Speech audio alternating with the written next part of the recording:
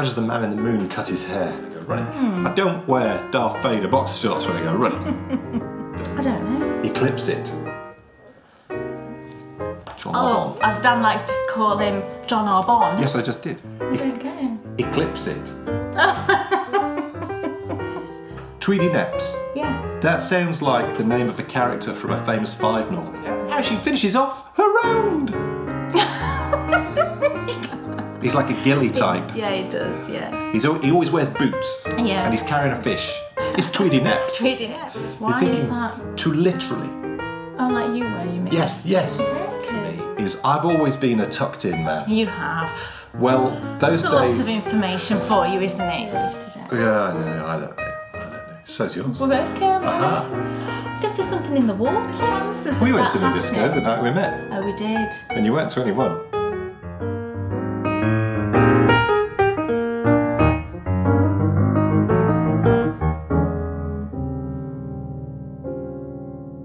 Welcome back. Oh yes, It's loud.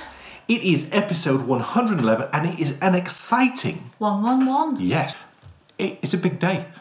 And it's a big day because we finished off all our spring and summer programming last episode, and today, for the last 2 weeks in fact, things have been happening. Wheels have been turning, meetings have been taking place.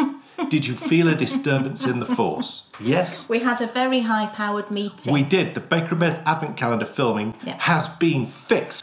That will commence very soon, actually. Yeah, which, very soon, actually. I don't know, it just... It seems. What is it? We're almost in November, to be fair, aren't we? Why is it that life speeds up as you get older? Oh, it does. I don't understand that. It does. Well, it does. And I was talking to Bryony about this only this morning because every morning for the last few days she's been like, oh, it's like so many days to my birthday. Oh, Don't wish no. it away. Yeah. And she's, it's not that long till her birthday now. It's just a few days. And she's like, oh, I wish it was. I said, you shouldn't wish it was. I said, just enjoy your day that you're in now and it'll be here before you know it. But we all did when we were young. Oh, That's the yeah, problem. absolutely. Yeah, That's absolutely. the problem. I mean, yeah. but it does go by so fast, doesn't it? But equally though, I was genuine. I said to you yesterday, I'm genuinely feeling excited about the next few months. And that's a nice feeling because, there's been times where you're certainly running into Christmas, and I think it stems from last Christmas and the sort of approach that we took, didn't we? It's about the people. It is, Yeah. absolutely. It's about the people. But yes, so much is in store. But before any of that, we need to talk about the fact that for the first time in a long time, Yes. I'm wearing a shirt Yeah. that's tucked in. Right. Look. It is Look. tucked in. I'm tucked in. It is tucked in. And I haven't been able to wear tucked-in No, shirts no. since I had the big operation and the big scar. And the reason for that is because the scar runs literally right down over my belt line. It does. It was so uncomfortable wearing tucked-in things. So Because everything was rubbing, wasn't it? yeah, really, really bad. And then, as you found out last episode, it was my birthday quite recently, and my brother, who hasn't sent me a present in about 7 years, and I'm not saying that as a criticism, No. because that It's just charming. what it does is it adds weight and excitement to what I'm now going When to you tell you. got one, we were like, oh my word, I can't believe it. So then one arrived, and I was like, I nearly fell off my chair, and then I opened it up, and just bear with me. It was meant as a joke present. Yeah, well, the joke's on him, and I'll tell you for why. He bought me at Disneyland in Florida. He saw a pair of Darth Vader boxer shorts. And it's the stretchy sort of lycra ones. Yeah, it's the type of ones it's the type of stuff I wear when I go running. I don't wear Darth Vader boxer shorts when I go running. Don't you worry about that. But he'd clearly seen these and he thought, oh, this would be a laugh. He maybe even thought maybe I'll never wear them, but he'll get a laugh out of it. Well, I did get a laugh out of it, but immediately I thought, actually, These look great. these look good, and I'd never thought that before. No. We'd never even considered it. No, I think the thing that made them great was the fact that they were seamless. And this is the point. They were completely seamless. So I looked at them, and I don't know why I thought straight away, hold on a minute, these could be really good. Yeah. So I wore them that night, and oh my goodness, were Honestly, they good. He didn't stop talking about it. It was like, I'm so comfortable. Every pair of underwear that I've worn, because of the elastic which inevitably is in it, it just rubbed. Yeah. And it rubs and it rubs, and it's just awful. And suddenly, having this seamless... Now, the one worry that I always have with this stretchy material is sometimes it loses its shape. Yeah. Well, they haven't so far, have they? If they're going to lose their shape, normally they lose it in the course of wearing. Yeah. And at no point have they done that. They've been really good. So I'm like, oh my goodness, Kay, this is amazing. And Kay said, well, why don't we look for something similar that we can get you more of? Yeah. So you found a thing. I found a UK shop, it's called Runderwear. Immediately discard the run bit, because yes, this is designed... For runners. And I know I'm a runner, but there's no way I'm going to wear these for running. That's not why we wanted to buy them, but they are designed, as Dan says, for runners, and they do socks, they do ladies running underwear and men's running underwear, and they also do some sort of proper running stuff as well. And I saw these and I thought, gosh, they look great, and they were completely seamless. But I thought, right, okay, I'll buy a pair. Yeah. And just try them. I got them on. You didn't need to know that. And just try them and see what they're like. And they came and you tried them and you're like, Because... So I went back and bought a load more. What has transformed... I mean, it's transformative. Because if you imagine, we've all got our axes, we've all got our crosses to bear in life. But, if you imagine that you've had this constant niggling pain the whole time, even, when I had stuff outside, even when I was wearing shirts not tucked in, they were still, underwear was still rubbing and making it awful. Suddenly, that's all gone. And today I thought, why don't I try? But the one thing which is really odd for me is I've always been a tucked-in man. You have. Well, those days... It's a lot of information for you, isn't it? Those days are gone. Right. Because that would certainly negate what it's doing. So I couldn't recommend, if ever... Look, it's utterly transformed my whole... Yeah, and I think the point we're trying to make is that, he's been uncomfortable. You've been uncomfortable for, what has it been? 2 years. Well, it'll be 2 years this coming February that he had the surgery. And you've literally been uncomfortable every single day. Yeah. And I know a lot of people out there will deal with things like this. And it's awful, isn't it? It's awful. And to now... This is something which find something that helps. If if any of this is ringing true for you and you're thinking, consider seamless underwear. Yeah, because there must be lots of you out there that have maybe had surgery, around this area. And we know, because I've had messages from people. Yeah, and I think... to find something that, especially for ladies, and I don't obviously know what the ladies' items are like, but going by what the men's are like, you would think that they're similar. And the reviews were all at the very just least as good. If they are seamless, it makes sense, doesn't it? Yeah. That they're obviously not going to have a seam that's then going to rub. No. I cannot begin to tell you. They're so great that my mum asked me what she should get for my eldest brother for his birthday. Not the brother who sent... No. For his birthday, I said, buy him some pants. So she did. But what I said to her was, in fact, you said this as well, is make sure that she puts a note on it saying why. Because otherwise I'll open them and go... Yeah, I'll go...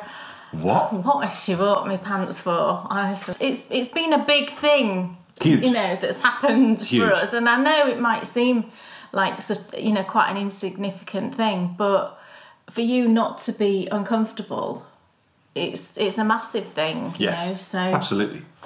Yeah. And there's another big thing going on right at this moment, and in fact, it's been going on for months and months and months. Neil, we have always aspired to create a home for Francisco, because that's who's down there looking at you. He's looking at you every episode.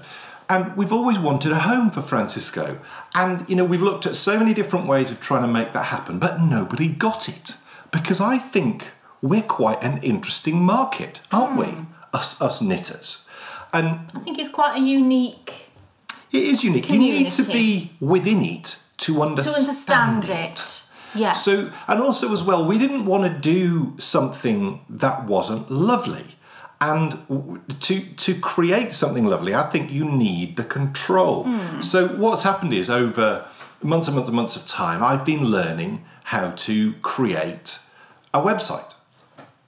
And on the 1st of December, in fact, it could be like our... I didn't know that. Christmas present. The 1st of December. The Christmas present for everyone at the start of Advent. Our website is going to launch. So www.bakerybears.com will go live. There is a holding page there right now. So if you go onto the site, you'll see bakerybears.com coming soon. And what we've created is we've created a home for everything. So there'll be a special area for new adventures, special area for pudding club, special area for patterns, special area for tutorials. It's a site which everyone can use, but specifically it's going to transform the lives of patrons.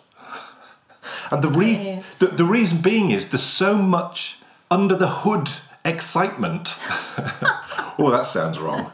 There's so much under the hood excitement, which basically it's going to enable you to access all the things that we produce in a completely seamless and an exciting. And it's so pretty. I know that might not be important to a lot of people, but it is really pretty to look at. And I just really wanted to get...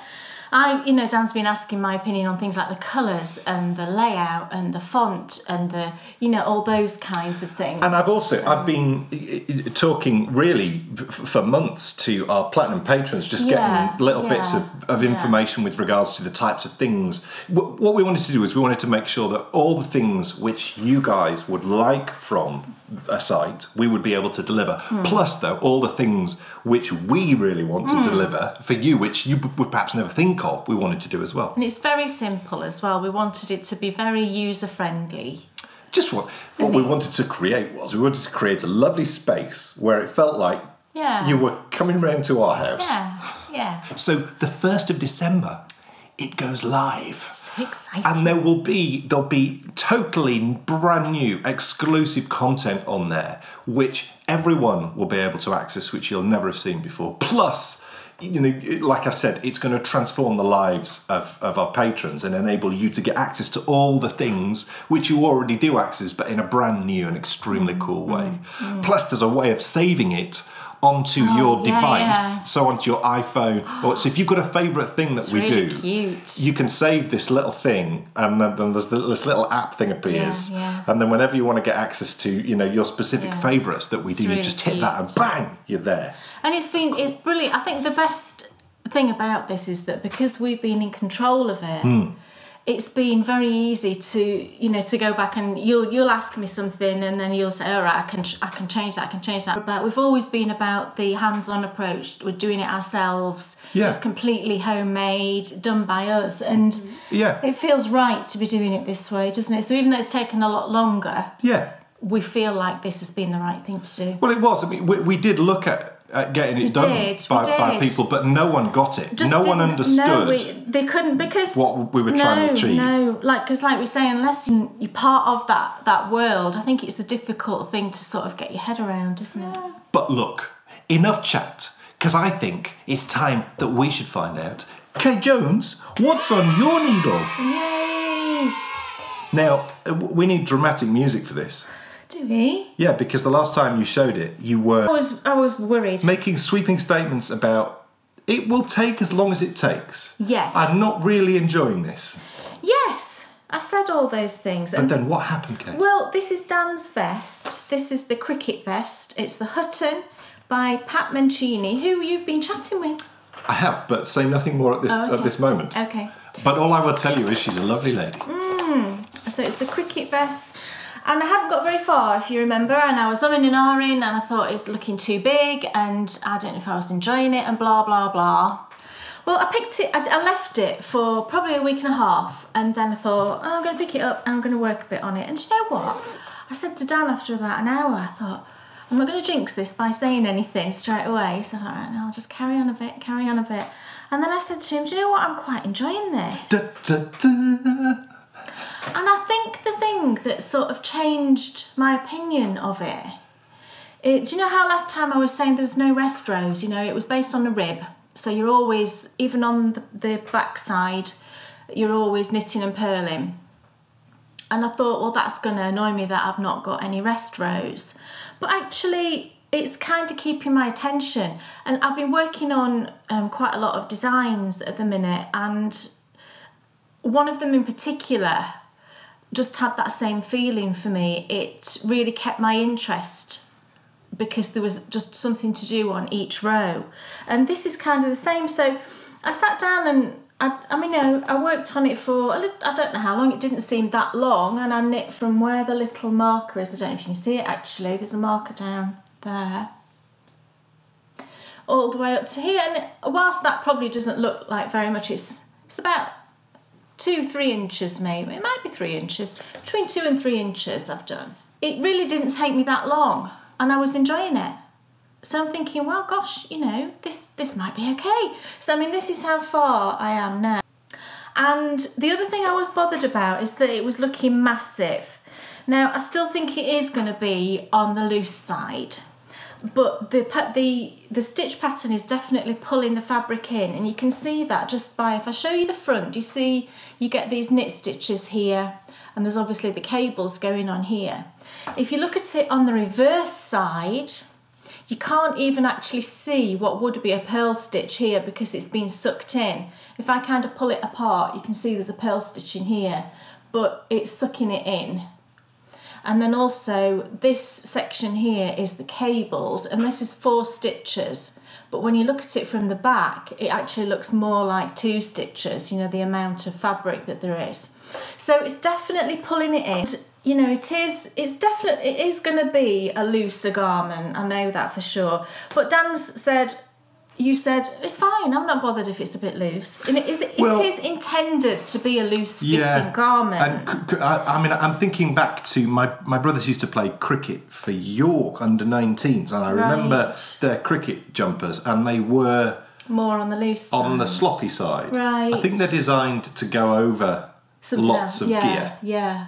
So it gives you a bit of room. Yeah, because obviously you're working as well, aren't you? You're bowling, or you're catching, or you're running, or whatever else you're doing. So, and I checked my gauge as well. Once I got knitting on the pattern section, I checked my gauge and it's spot on to the pattern.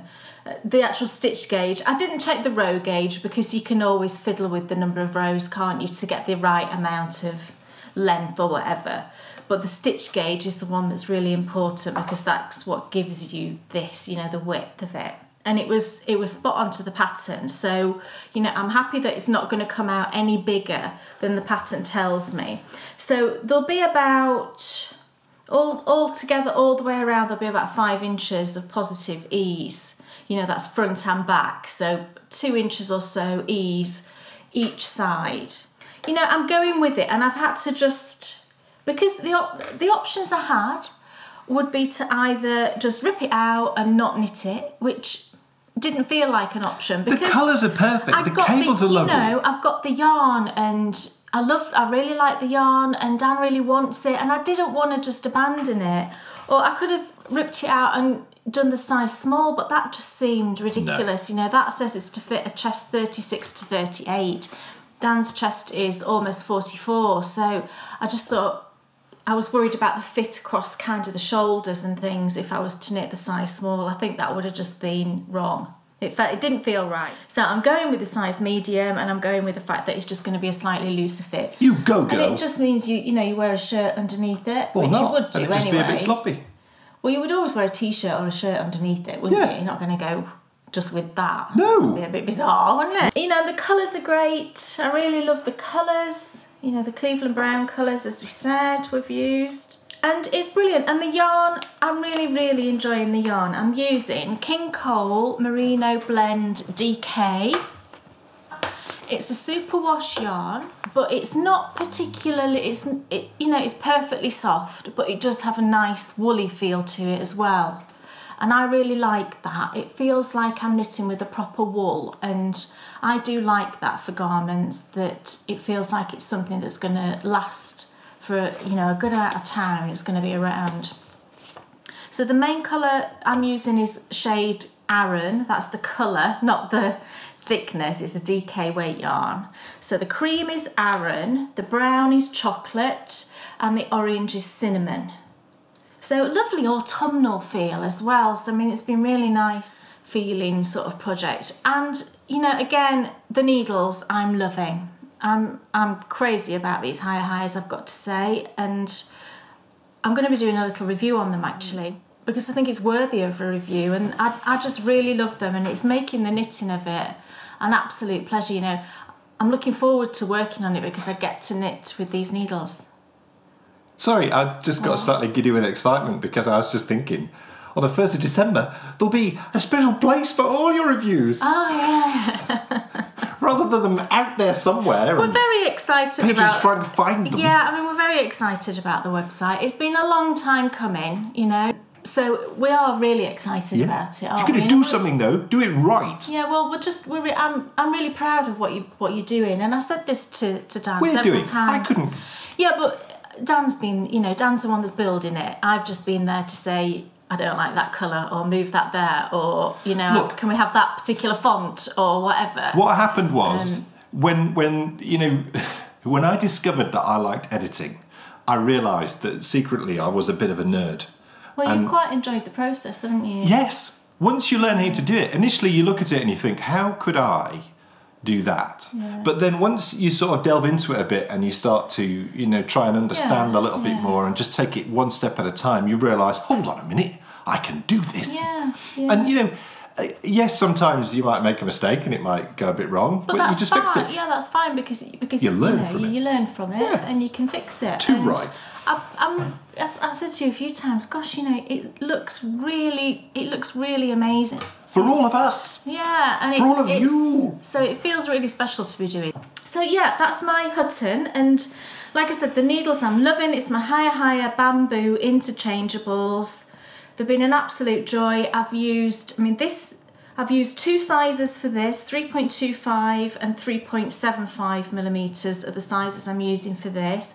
I'm using the 4.5 millimeter for another quite large something, which I've been knitting on for a while, and I've knit a lot of fabric and I've enjoyed every single stitch. I love them. I really, really love them. I'm so glad that I've decided to buy these ones. Cool. They're brilliant. I love wooden needles. There's something about wooden needles that, you know, it just feels like you're a bit more connected to what you're doing. I don't know why that would be, but you know, they're warm, and wood is like a comforting thing, isn't it, I think?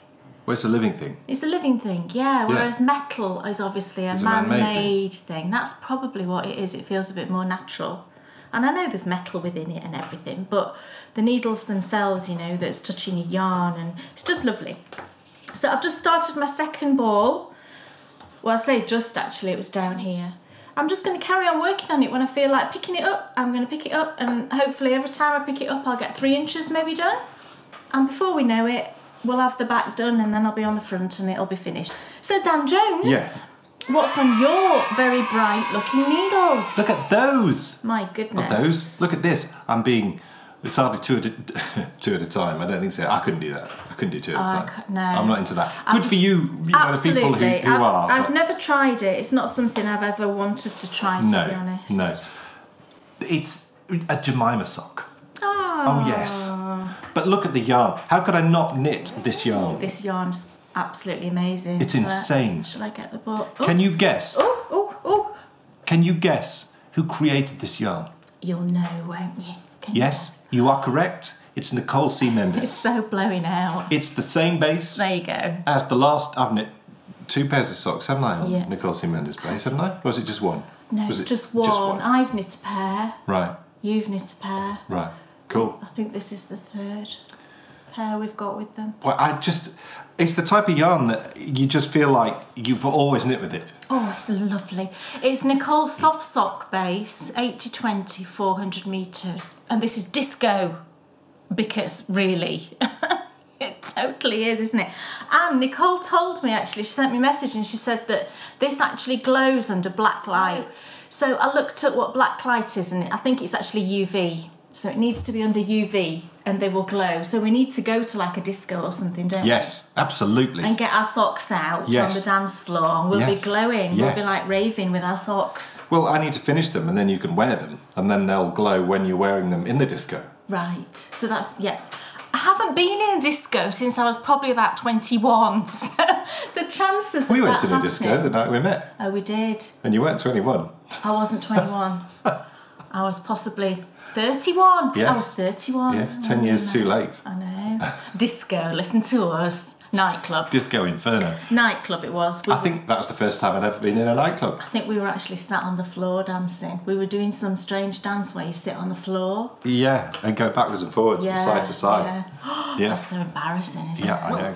I'm loving this. It's really fun. Yes. It really, really is fun. You know, the yarn and everything. Colours are and gorgeous. Also, the socks. I'm really enjoying knitting the socks because every row is different. Look at that. It's all different. I cannot believe I've let you use this yarn. He cast it on and showed me the ribbon. I was like, I was really mad because I was like, oh, I wanted to knit with that. I've been saving it, but that's how much I must love you that I let you knit with that. I know.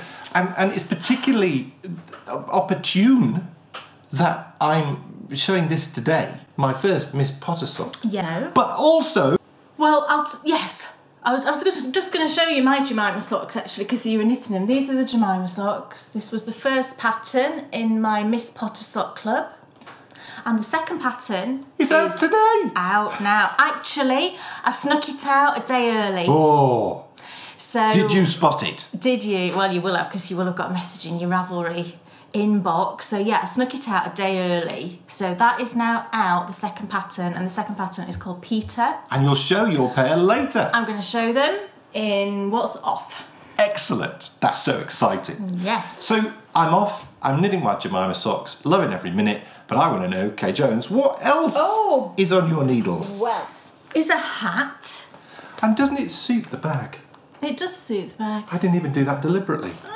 But I'll be honest, I have been thinking with regards to this sock about making sure that I cast on in the right bit in the repeat so that they match. Right. And what I wanted to do was, when I cast this on, I wanted to make sure that I left a long enough tail for weaving in. For weaving in. I don't know what I'm weaving into, but of course, I think... I didn't even use the long tail cast on. Imagine if I'd used the long tail cast on, how long this tail would have been. You didn't use the long tail cast on, you did? I didn't. What did you use? I used the twisty one. That's the long tail one, isn't it? Does long tail form a family of cast-ons? Well, a long tail just means that you have a long tail when you cast on. Okay. I mean, the main one is just the long tail cast on. German twisted. But the German twisted is a long tail cast on, isn't it? Yes, a particularly long tail. Well, very long, isn't it? I like my tails long. Oh yes. Can you remember?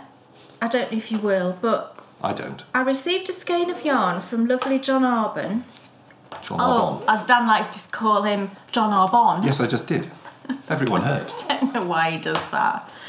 John Arbon, if you're watching, I'm really sorry that he makes fun of your name. I'm not making fun of anything. It makes it rhyme with John. Arbon. Arbon. There you go. And he was on the telly with Jules. With Jules. I watched that fella on Escape to the Country. I'm going to watch it. It was on BBC yesterday.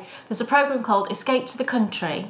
The presenter's called Jules. It's a man. It must presumably be short for Julian. He was there. He visited John Arbon's mill. If ever there was a man who you would expect to see riding out at the front of a hunt, it's him. It's Jules. Jules. He's very country, isn't he? Very quiet, posh nice country. red, black hat, big horse, jumping over hedges. So I'm going to watch it on iPlayer this afternoon. I must remember to watch it because I really like that programme. So yeah, I got sent this skein of yarn from the lovely people at John Arbon, and it's their Harvest Hues. They've had Harvest Hues for a while, but they'd revamped the colours, added more colours, and come out with a new range for sort of the beginning of August. And I got the Bramble colour, which is this beautiful, it's like a purpley black curranty sort of colour. It's gorgeous. I hope you're going to knit with it. I am knitting with it. Okay. And I've tried... Well, the issue I was having I just couldn't land on a project that felt right for the yarn. I tried a couple of things. I cast on a a cowl, didn't I? And before that I think I'd cast on a shawl, and nothing felt quite right. And then all of a sudden I thought, do you know what, I'm going to knit a hat with this. I really want a hat with it. Because it's beautiful yarn. It's a mix of Falklands Merino and that sheep breed. I'm not going to try and say it because I don't think I can say it correctly. And it's 65-35. It's a 4-ply fingering weight, and you get 400 meters per 100 grams. And I'm pretty sure it was like £11 for this. It's really good. I think that's excellent value. It's a 2-plied yarn, I think. I think there's two plies. It's either 2 or 3. I finally settled on a hat, and once I started knitting it, I thought, do you know what, I want to maybe combine this a little bit with something just to give it a pop of colour. And I thought, right, okay, I've got quite I say rustic in the loosest... It looks rustic. Yeah, in the loosest sense, that's nice. Because it really isn't. There's a tiny, tiny prickle, but really it's lovely. And it's quite silky looking. That must be the Svort Bless. I just thought it'd be lovely to maybe combine it with a hand-dyed merino type yarn and just get that sort of mix of a more rustic with a hand-dyed. So I remembered in my stash I've kept this mini because I just loved it so much and I didn't want to use it. I'm pretty sure it's a Hedgerow Yarns mini, and it came in like a set of minis. But it's just lovely. It didn't have a name. It's just one of these really delicately speckled yarns, and there's bright pink, bright orange, tiny bit of blue, tiny bit of purple, yellow. It's just all these really pretty bright colours, neon. I thought that would look great as a contrast, you know, it's just fun. So I knit a bit of rib, and then I thought, right, I'm just going to start doing something. And I just kind of made up a little stripe sequence with the sort of poppy colour. I like ever decreasing circles. And I really like it. I think it's really sweet. And I'm going to now finish it off just in the purple. So I'll knit all the rest in the purple, but then I'm going to make either a little pom-pom or a tassel with the rest of this colour. So you'd need, you know, a 20-gram mini, and then I think it's only going to take probably half a ball of this, so you could get 2 hats out of it, which I think is great. And I really like it. So I cast on less stitches than a sockhead hat because I've knit a few sockhead hats and I find them just to be a little bit too slouchy on my head. They're just a bit too big. So I cast on a few less stitches than a sockhead. I knit just about 2 inches of ribbing, I think, because although I like the look of the kind of 4 inches on a sockhead hat, I just kind of lose energy, and I think a lot of people do. So I got to 2 inches and I thought, do you know what, I'm going to call that done on the ribbing front. I've had enough of ribbing. I want to knit some of that cute mini. So that's what I did. So I've done 2 inches of ribbing, gone into this sort of stripe sequence, and now I'm just going to work up. I'm going to give it a bit of slouch, but not a huge amount.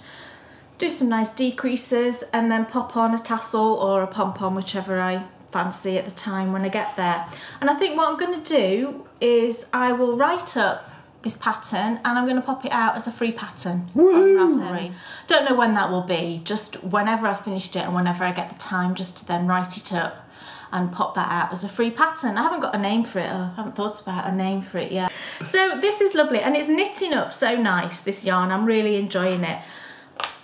One thing I want to say about, I saw someone knitting some socks out of this yarn, and that does kind of puzzle me a little bit because it's lovely, and you can knit, to be fair, you can knit socks out of whatever you want. I would never tell somebody that they couldn't knit socks out of a particular yarn, because at the end of the day, it's up to you. If you want to knit socks out of that beautiful 100% cashmere yarn, then you knit socks, I say. But this isn't the... I wouldn't say that this is designed specifically to knit socks, because it's not a particularly strong yarn, is all I would say. And obviously socks need to be hard wearing. And yeah, if you want your socks to be hard wearing, generally you want a fairly strong yarn. And I think just a good simple way of telling whether a yarn is going to be suitable for knitting socks in terms of strength is if you just take a bit of the yarn and pull it apart. Did you see how easy that pulled apart? That's kind of telling me that it's not an overly strong yarn. And you absolute pro. Why? She's a pro. Do you know what? She is a pro. Well, that sounds wrong. No, you're brilliant. Right. You know, in the old days, when you stopped for a cough, you would have started where you'd finished. Right. Yeah. And now she stops for a cough, which of course you never heard because it's gone, it's been edited. Do you know what? She started the whole sentence again. Please continue. Right, okay, thank you. So yeah, all I would say is if you're ever wondering whether you can use a particular yarn for socks, just take a little length of it and just... If it pulls apart, I probably wouldn't. Well, no, if it pulls apart quite easily like that, you know, there's a lot of yarns where if you put a bit of strength on, you know, you can pull them apart, but just judge it by how easily you can pull those apart. And, you know, I'm not stopping you from knitting socks in this yarn. If you want to knit socks in it, go ahead and knit socks in it, But don't expect them to last a long time. But yeah, don't expect them to last, you know, like an opal yarn, for example. This is Mad Tosh, which I'll talk about later, but this is Tosh, Mad Tosh Sock Light, and I haven't tried to do this, but let's just try and pull this one apart. Oh gosh. It's not going to happen.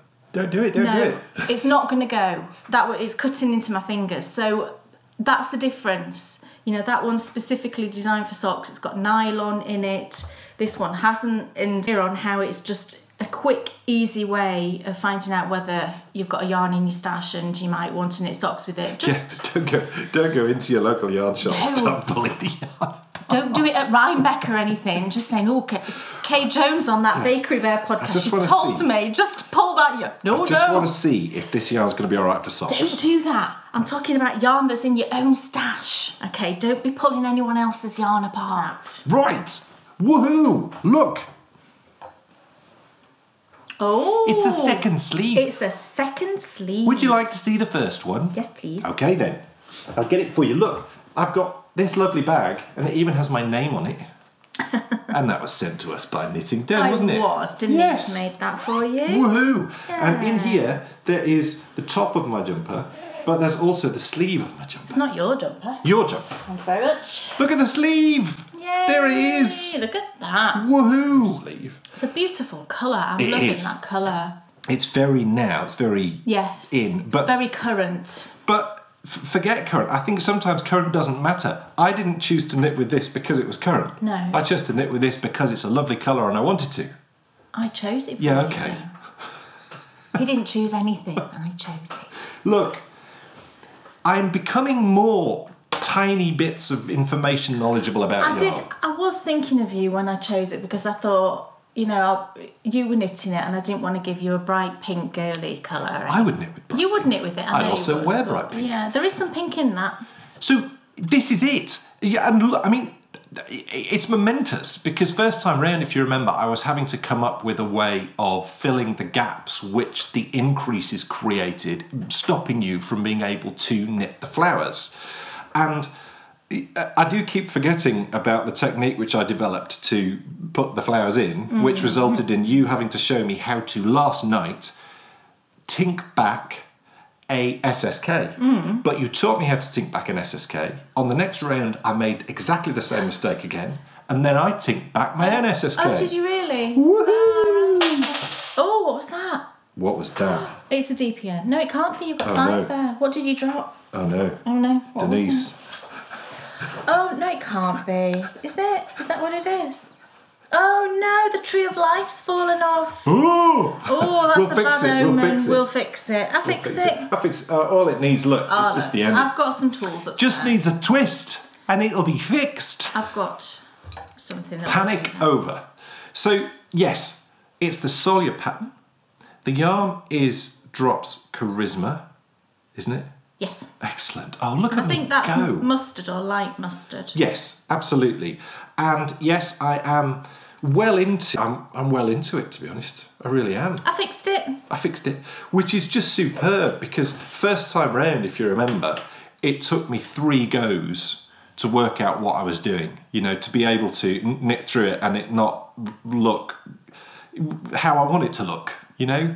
And what I love about knitting is you can look at something and you can go, when you get to a certain stage in your abilities, and, you know, I'm just lucky that I've got Kay with me as well, who can really help me with the technical stuff. But, you know, what's so great about any art form, because it's the same, it is the same with anything, isn't it? When you have the skills to do it yourself, you can make adjustments to make it better fit the vision that you have of the finished product. But then also as well, what I love, and I think I spoke about this before, is I love the fact that, you know, when you knit a sock, you make adjustments so it fits your foot right. What I'm excited about over the coming years is knitting lots of garments and making the adjustments so that, you know, it fits Kay perfectly.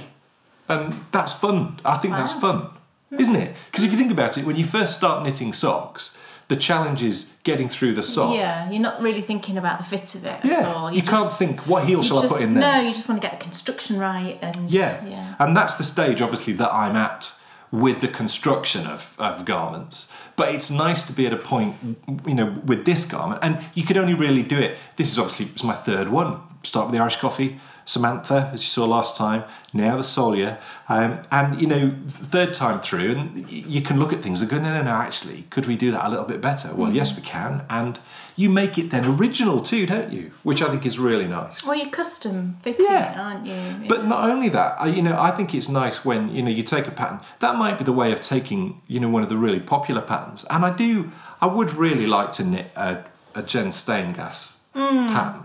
Yeah. I just got slightly put off by it because literally everyone was knitting it. Yeah, and it wasn't just that, it was the fact that it's a bit simple. It's effectively, you know, you've only got that yoke where you're doing something and then it's just plain stocking stitch, and I think you would get bored. But what if we put something into the body? Well, we could, but then, you know, that'll take some time to... Not if it's just a simple... work out something. But if it's just a simple stitch... Yeah, but you've got to think, if there's decreases, you've got to think about that. Obviously, what you're going to do with the sleeves, because there's decreases in the sleeve. Yeah. You've just got to think about all that, really, and fitting it. Yeah.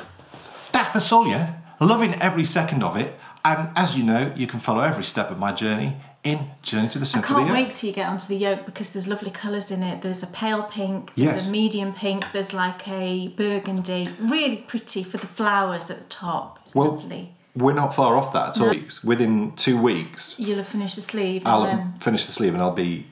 ready to join, oh my word. Well, yeah, my only experience of ever doing that, bottom up and then joining sleeves, was horrific. So I'm hoping that this won't be like that. No, well, we'll see. Because it's obviously a different pattern. What else is on your needles? The last thing I've got today on my needles is in my lovely Christmassy bag. Oh, I dug out my Christmas bag. I made these bags a good few years ago now. I found this fabric and just loved it. It's like a heavier weight, sort of like it's a heavier weight cotton, but it's got a slightly linen-y feel. And I kept one for myself. I love this bag. I bring it out every Christmas. And I'm knitting a pair of socks in here. And it dawned on me a few weeks ago that I must have seen something somewhere, but I thought, you know, I've never knit a tweedy pair of socks. So it seemed, I've been wanting to order some yarn from KnitPicks for a while. I've never placed a KnitPicks order, and now that they actually ship to the UK without you having to pay customs fees, they deal with it in some magical way and you don't actually have any customs fees to pay. I thought, you know what, I'm going to order some, and it was free shipping over a certain amount as well. So I ordered a bunch of their tweed yarn, and it's the KnitPicks Stroll Tweed. And I've got a few colours. I'll show you the other two actually while I'm just talking about this project. The two that I'm working with for this pair of socks are Garnet Heather and Dill Heather. Don't they look lovely together? I love this sort of vintage red and green. It's not your bright, in-your-face red and green, is it? It's a very classic vintage sort of combination. And then I also got some Persimmon Heather and Oyster Heather, which are these two lovely colours. It's very soft. You know, it is very soft. I remember when I knit the lovely hat that Benjamin Crudwick designed for us. The journey. It was the KnitPicks. Yeah. It was Aran. Was it City Tweed Aran or something like that? Wasn't it? Yeah, and it's beautiful. Really enjoyed it. Yeah, it's really lovely yarn to knit with. Yeah, but this is 65% superwash merino, 25% nylon, and then 10% Donegal tweed, which are the little sort of neppy bits. It's very, very soft and lovely. I thought the colours were lovely. So I got 2 balls of each of all of those. And I cast on some socks for Dan. And inspired by my feelings about just having a little bit of something to do on every row keeps things going a bit quicker, I thought rather than casting on just a plain sock, I'd just add a little bit of something into it. So what I've done, you can see I'm doing contrast cuffs, heels and toes, and I think what I'm going to do is do the other one the other way around, so that I only actually need to use these 2, you know, rather than having to break into another ball of the green. I think I'm just going to switch the colours around for the second one. So I've done the garnet heather for the cuff, and then I'll hold it closer so you can see. Can you see I've done like 2 little lines of moss stitch? Just 2 little fine stripes of moss stitch, and these will run down either side of the leg. And I just think that, and you know, the leg and then run sort of down the foot. If I sort of move it off here, because it'll be like that, down the side of the legs. And it's just a tiny little panel. Very, very simple, but it does mean that on every, you know, just on this, the way that I'm knitting Magic Loop, just on this side, there's just a little something to think about at the beginning and the end, and then you just knit in plain on the back. But it does keep me sort of going, because you don't just go into that sort of zone where you're just knitting, which can be nice, and we all know that can be nice. But I tend to feel more motivated if I've just got a little bit of something going on. I think that it depends on the type of knitter that you are. Oh, absolutely it does. So it can be nice for a particular type of knitter, but you know, and also, you know, like you sometimes like that. Yeah. But I never ever like that. No, you don't ever like that. And there'll be lots of other people out there that don't like that. You'd enjoy knitting socks like these, I'm sure, because there's just that tiny bit of something to do. And I'm really enjoying them. I think it looks really nice, and it's quite manly looking, isn't it? I mean, it's very unisex. Obviously, it would be lovely for a lady as well, but it's nice to find something that can put into a man's sock. And I'm actually really enjoying this yarn. It is very, very soft. It's lovely. At first, the kind of tweedy neps were freaking me out a bit because I just wanted to pick them out. I'm fighting myself not to do that. Sometimes, like you can see there's a tiny one, I don't know if you'll see, but look, I mean, that's literally... Tweedy neps? It's just literally on the surface. Tweedy neps? Yeah. That sounds like the name of a character from a famous Five novel. Yeah, I suppose it does, yeah. It's a Scottish dude. He's like a gilly type. Yeah, he does, yeah. He always wears boots. Yeah. And he's carrying a fish. It's Tweedy neps. It's Tweedy neps. But what I've been trying to do is when I come across one is just ignore that it's there and kind of knit it into the fabric. I mean, sometimes you'll get a section where the tweed is kind of twisted into the yarn itself and it's kind of within it. You're still laughing about it, aren't you? No, I'm just having a moment. All right. But sometimes it's more like it's sort of floating on the surface, and it would be very easy just to pick it off. So I'm trying to ignore that and try and kind of knit it in so that it's then in the fabric, if you know what I mean. And I think it's looking really nice. It's very, I mean, it looks sort of festive, but not overly festive, does it? You could just wear these anytime. And I think it's really nice. So I think what I'm going to do is, in the next Knitability, I'm going to write a little piece about these socks, and I will just write in there what I did to produce them, so that all patrons can... In your monthly musings bit? In my monthly musings. Right. In one of my little... Because what I tend to do in Knitability now is... You don't tend to do, you started it last issue. Yeah, rather than writing a long sort of article, in the last Knitability, I decided to do three short stories. 3 short little snippets on any sort of random thing that has come into my mind in the previous sort of 6 weeks. And when I was knitting this, I thought I'm definitely going to write a little piece about these socks, and I'll just pop in what I've done to create that. I thought that would be nice. And I think one of your other short stories should be the first story featuring the knitting gilly Tweedy Neps. Somebody's going to use that now and make If he's not millions. catching fish, he's knitting colourwork hats. So that's really nice. I'm really enjoying it. And I'm using 2.5 mils Chow Goose, my usual mini twist, and 72 stitches for Dan. Are you finished, woman? It's really nice, isn't it? It really is nice, actually. It really is nice. And they're for me, aren't they? Yeah. That's... I think I'll call them my little bit mossy they look socks. like walking socks, Yeah, you know? yeah. They look like, you know... I mean, I love the weight of the yarn as well. It's and I nice love the and feel. plump. But This yarn's nice and plump. I really like that. It is plump, but it's creating a really nice, even fabric. Yeah, it's quite silky looking, I think, as well. It is. And, you know, I think those two colours go together. I think they're really nice. I really like those two. And you're doing cuffs, heels and toes in those, aren't you? Yeah. I do love that, though, down the side. Yeah, it's nice, isn't it? It is. I mean, it's really lovely. But, you know, it's like you say, if you picked different colours, if you picked more ladylike colours, then it would absolutely work for a lady. Would. Totally. So, that's it. Now, you all may be wondering, Oh, yes. what's going to happen now?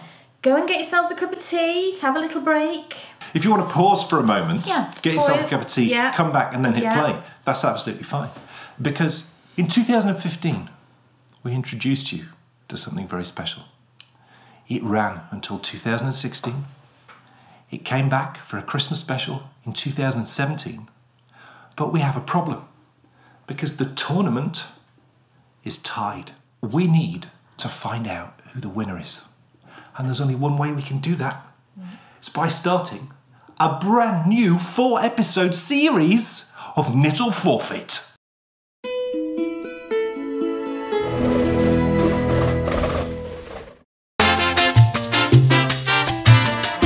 It's 10 questions and every single one of them is about knitting.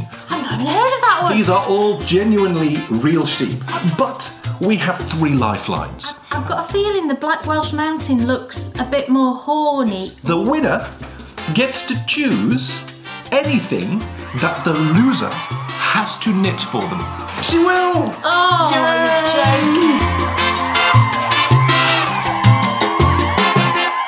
Oh my goodness.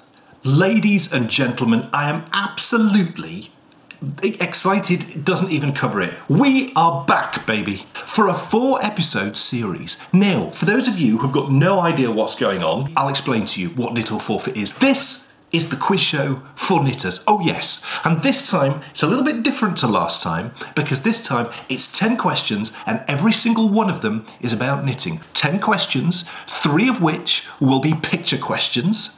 Every answer is multiple choice, so you can play along at home. But we have 3 lifelines. And those lifelines are 50-50, where we take away 2 wrong answers and leave 2 correct answers. We have text a friend, where we can text anybody we like to ask them if they can help us with a question. And of course, that's a tricky one because we need to know that they're going to be there. So you really have to think who you might text. We also have Ask the Audience, where we post a picture to Instagram and then the audience can chip in and tell us what they think. And finally as well, this isn't a lifeline, but if we wish to go for the answer without actually seeing the multiple choice, we get 2 points instead of 1. So that's the rules, that's how it works. But in a change to last time, in a change to any series of Knit or Forfeit you may have seen before, there is a new way of getting points. This is a knitting quiz, is it not? And so we decided that this time, the person at the end of the round who is wearing the most knitted items will get extra points. And the first contestant who is wearing many, many knitted items and who is clearly going for the win is Kay. Here she is. I'm so hot. Are you all ready? Are you all ready? So look, remember, you are quite permitted to remove, any one of these at any point. Look, I'm doing it for the win. Because what we're going to do is at the end of the round... I've got socks on as well. At the end of the round, that's the moment where we'll count the knitted garments that you have on. Okay. So we won't do any counting now, so you're not going to let anybody I haven't added it know. up, actually. So, new this time, as many knitted items as you can. At the end of the round, we'll count up, and then I'll then do my first round, and we'll count up, and whoever had the most on at the end of the round will get extra points. And of course, we're doing, as I said at the start of the show, we're doing 4 episodes of this, so Kay gets 10 questions today in episode 111. She'll do the end of her round in episode 113. Oh, the end of that's that, ominous. Well, at the end of that, she'll have her total. I'll do mine in 112 and 114, and whoever gets the highest out of all those rounds, 2 rounds each, is the winner. But no quiz show worth its salt does not give the audience at home the opportunity to win. True. And here at Knit or Forfeit, for those of you who've seen us before, you may remember that we like to signify the start and the end of the show with a very special sound, but this time, we're going to do something a little bit different. We will still have special sounds at the start and the end of the quiz, but they will be from movies, popular movies, blockbuster movies from the 1970s and the 1980s. And if you would like to win a skein of Bryonybear's hand-dyed yarn, dyed especially for Knit or Forfeit, all you have to do is listen to the sounds, identify the movie, and head over to the very special Knit or Forfeit page that we've set up on our Patreon page. It's also linked below in the show notes. And all you need to do is tell us what you think the movie is. You have until the 6th of November to do this. For just the first round, remember there's 4 episodes. So there's 4 skeins of yarn up for grabs, 1 for each episode. Oh my goodness. It will close at 9 a.m. Greenwich Mean Time it'll be then. Yes. On the 6th of November. So that's your chance to win this first skein of yarn. And then we will do a random number to select the winner. Yeah. Cool. And we'll tell you who's won in the next episode of Knit or Forfeit. Yes. Wonderful. So have I covered everything? Oh! I hope so, because I'm roasting. What is the prize in Knit or Forfeit? It's great with mittens, you can clap. Yeah. You don't hear anything. Now, the prize in Knit or Forfeit, it's very simple, very easy. The winner gets to choose anything that the loser has to knit for them. Did you get that? So if I win, I have to say to Dan, I want you to knit me X. And he has to do that. And when I win, I will tell Kay the jumper, the fingering weight Fair Isle jumper. Oh, please. Seriously, I've got to win. Because he will do that. You know he will do that. I've got my eye on a few choicest patterns. And we shall talk more about that in forthcoming episodes as we get close to finding out who the winner is. So, I think we've covered everything. And I think we need to give the people at home just an extra little, opportunity to win. So rather than just play it once, we should play it twice. So just so you know, we'll know when the quiz starts because you'll hear a sound like this. Here lies the body of Mary Lee. And you'll know when the quiz finishes because you'll hear a sound like this. See, you got your rubbers. So remember, folks, listen to those sounds carefully. You'll hear them again in a minute. Identify the movie, head over to the page, tell us who it is, and you might win a skein of Bryonybear's hand-dyed yarn. So, are you ready, contestant? I'm ready. Excellent. Are you sure? Yes. Wonderful. And one of the reasons why... These are nice mitts. You opted to go second, didn't you? Yes. Did I? You did. Okay, cool. Because there have been accusations in past seasons of Knit or Forfeit that I have made my questions overly difficult. Yes. So I've gone first with the questions so Kay can then adjust her questions appropriately. I haven't even written them yet. No, of course not. Yeah. Well, why would you? You're waiting to see how hard mine are. Absolutely. We know when the quiz starts because you hear a sound like this. Here lies the body of Mary And that means it's time for question 1. And question 1 is, in fact, we're starting with a picture question. Oh, okay. Now, before I show you the picture, we're going to go a little bit further and I'm going to give you a little bit of description. This breed of sheep that I'll show you in just a moment is known for its hardiness, long life, fertility and good mothering abilities. Oh. The ewes of this particular sheep, of which the picture you'll see in just a moment, usually produce twins who grow quickly thanks to the high butterfat content of her milk. Its fleece is dense with a fine texture, making it ideal for knitwear, general knitting and felting. Can you name the breed? You of course have the choice to go without seeing the multiple choice. Well, it's a handsome sheep, isn't it? Isn't it? Now, I have been studying the Fleece and Fibre source book, and I don't recognise it, because that's never going to happen, is it? So I will need to see the 3 choices. Okay, the 4 choices. There's 4? There's always been 4 choices. Really? Yes. 4. I thought it was 3. How could we do 50-50, take away 2 wrong and 2 right? Clearly I was playing a different quiz game. It is years since we've done this. It is, yes. So I'll read them to you first. Okay. So your choices are... Yes. Is it a black Welsh mountain? Right. Is it a clun forest? Right. Is it a Barbados black belly? I've not even heard of that one. These are all genuinely real sheep. There's sheep in Barbados. I've got no clue, but there's one called a Barbados black belly. Right. Or is it a Corriedale? Can we see if it's got a black belly? Has it? Can I see a bigger picture? It's a very small picture. Right. Yes, there is. Okay.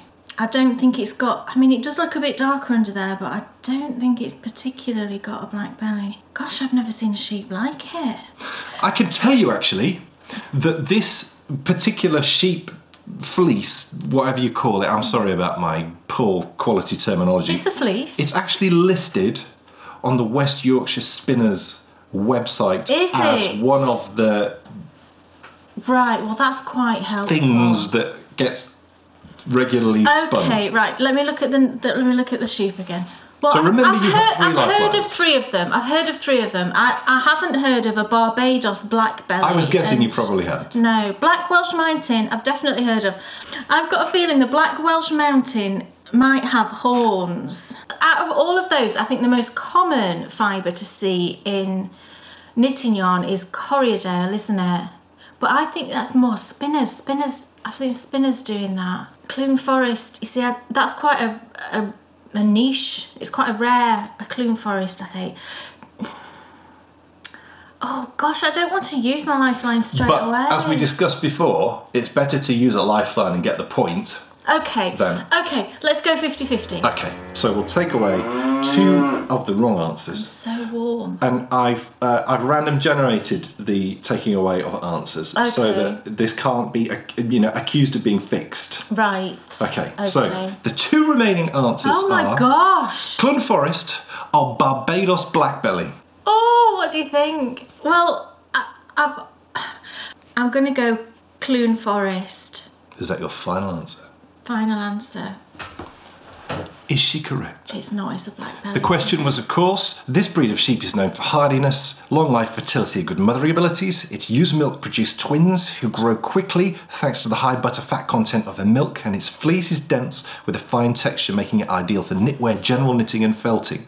The question was, could she name the breed? I added extra information in that I told her that it's listed on the West Yorkshire Spinners website, and all of this hyperbole that I'm saying is not my way of getting her to remove items of knitwear due to speaking for so long that she gets extremely warm.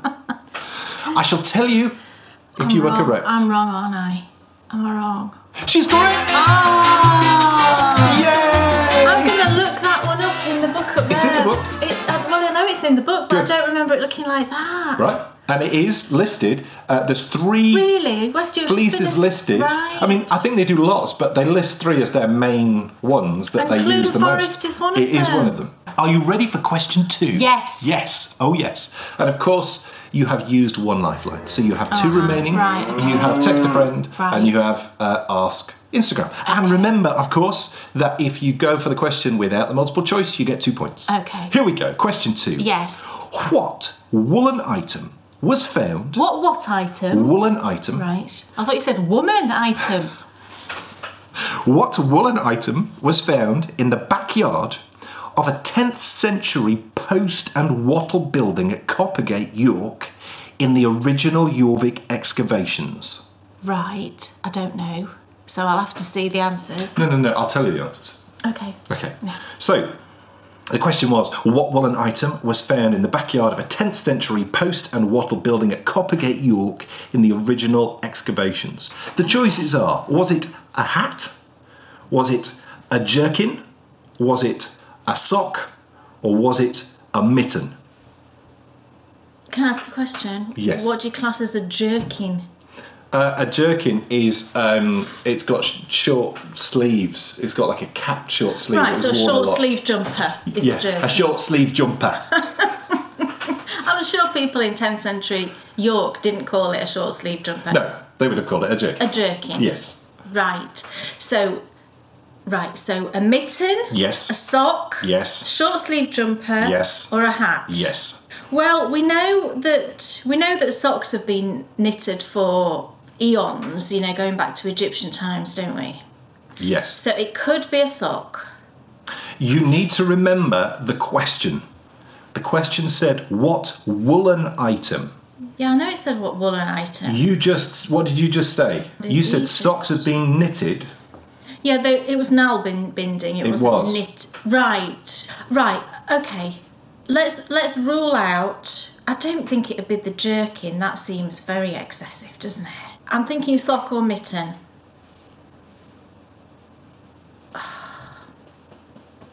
Sock. Is that your final answer? Is she right? Will she go to 2 instead of 1? She will! Oh, joking. We covered this in Did we? our first episode of this season of New Adventures of the Bakery Bears. Oh, clearly I don't pay any attention whatsoever. The sock actually exists. You know, they found it, and you can see it in the Jorvik Viking Centre Museum. Okay. You consider what you might want to remove. I am not taking anything off. Okay. Don't go down that route. Question 3. Yes. In 1987, the Reverend Monsignor Richard Rutt, widely known as the Knitting Bishop, published his superb book, A History of Hand Knitting. Right. Within that book, he unveiled his research into the history of the relatively modern invention that was the pearl stitch. Oh, right. He discovered that the earliest datable pearl stitches are on the stockings of Eleonora of Toledo. But what century were these knitted? There's no point asking anybody because this is not the sort of question that anybody would know. It's a very popular book. It seems. Right, I'm just going to tell me the centuries. It's the 14th century, the 15th century, the 16th century, or the 17th century. What was her name again? It's Eleonora of Toledo. She was an Italian queen. Right, an Italian queen. For those of you at home, this is a picture of those stockings. In 1987, was that the date? That was when Reverend Monsignor Richard Rutt, widely known as the Knitting Bishop, published his book. In 1987, I was 16. So I'm going to go for the 16th century. Total guess on just that piece of random information. Is she correct? No. Yes, she is.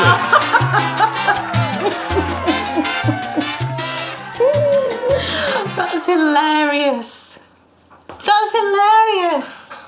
That I just answered that on that random thing. Are you ready for question 4? I wonder if there'll actually be a question that I actually know without, Here we go. Go on. What is honeycomb mesh? What is honeycomb mesh? Yes. Right. Would you like the multiple choice? Well, I know it's a stitch pattern, but I'm not quite sure how you want me to answer that question. So I better have the multiple choice answers. Okay. Is it an open mesh stitch pattern that forms hexagons when stretched? Is it a type of fusible fleece? I couldn't say it. A type of fusible fleece which resembles the look of a honeycomb prior to being ironed onto fabric? He's made that up, hasn't he? Is it a pattern available to buy from Ravelry by Cassandra Bibler? Is it a technique used to decorate fabric which involves dipping honeycomb into paint and pressing it onto fabric? He's had fun making up these answers, hasn't he? So random. Watch that be a real thing now. I'm going to go for A. Right, come on, D is a good. That's a good one. That's a good one. Come on, it's like potato pressing. It is. Gosh, did you used to do that? I'm going to go A. Is your final answer? Yes. She's correct! Well, thank goodness it was something that I had a clue about. I thought you'd get that straight off, to be honest. Well, I didn't know how you wanted me to answer it. Right. So we are on to another picture question. Oh, yes. So the question is this. This famous knitting designer is the owner of Trendsetter Yarns and a past president of the National Needlework Association. His books include The Ultimate Knitted Tee and The Knitter's Template. But who is he? I've heard of Trendsetter Yarns. He started it with his mum. I don't know who that man is. I am sorry to say. It looks like he's wearing a very nice jumper, but I don't know who that man is. So I'll have Do you think to he knit that jumper himself? Well, I would hope so. So would I. Yeah. He's letting the side down now if you bought it from Sainsbury's, isn't he? Okay, are you ready for Yeah. the... Okay, so is it calf facet? Okay. That's hard to say. I don't think that's calf facet. Thank you. I think it's calf or cave. No, it might be cave. Cave. I'm not sure, but I don't think that's him. Is it James Norbury? Is it Eugene Bourgeois? These are all genuinely taken from the top 10 male knitting people. Or is it Barry Klein? Okay, I've no idea, but does that man look like a James, a Eugene, or a Barry? I can tell you that this man once knit for 36 hours straight when he was asked to knit the jumpers for Freddy Krueger in Nightmare on Elm Street. Really? Yes. That's amazing. I know. He knit the jumpers? He did. Well done. I know. Man whose name I don't know. I know. I think he looks like a Barry. Oh, I don't know. I'm kind of James. I don't know. Is he a James? For some reason, I don't think he looks like Eugene. Oh gosh, what he's going to be now, isn't he? Okay, I'm just going to guess. Barry Klein. Okay. Final answer. That's your final answer? Yeah. Okay, it's too late now to use... It's too late. Because you could have done, couldn't you? You could have totally used I could have used something. Yeah, Ask Instagram probably would have given you the right answer. How would I ask? I would post a picture of him and say, who's this man? Yeah. But, you know... It's too late. It's too late for that. It's too late. So we need to find out if she's right or if she's wrong. It's not Barry. Has she got every question right so far? Is it Eugene? She's right!